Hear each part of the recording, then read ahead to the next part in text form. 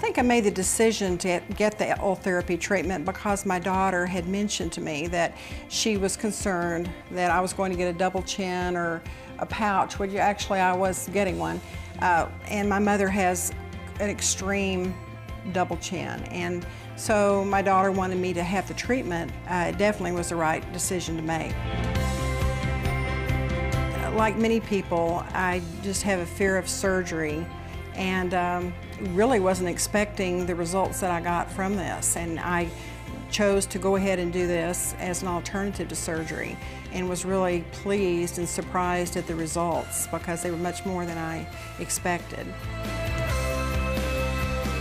I was expecting to have downtime and recovery or what have you, but there was no downtime or discomfort whatsoever afterwards.